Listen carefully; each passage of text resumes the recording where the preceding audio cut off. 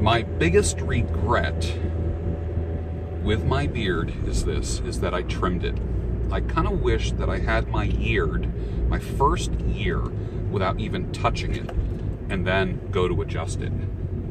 I struggle with the shape right now, and of course, once you get to where you want to go, you always want what you don't have. The girls with curly hair, straighten their hair. The girls with straight hair, curl their hair. The guys with curly beards want to straighten their beards.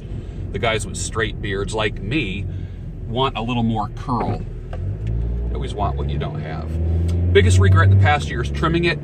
I'm not liking my shape. The shape worked when it was 6 months, and if I kept it at 6 months, I'm lacking that natural shape. Beards do tend to grow more in a point and not straight across. Now, I am getting a little bit more of a curve naturally, as you can see, and I suppose that when I get to my 2-year point, I'm guessing that this rounded part will get more oblong and be more Gandalf-y, because I kind of like the more wizardy kind of beard as opposed to the hyper-shaped beard, because I'm finding that the natural beard is much more beautiful. What is your biggest regret? Tell me in the comments down below. What is your biggest beard regret so far?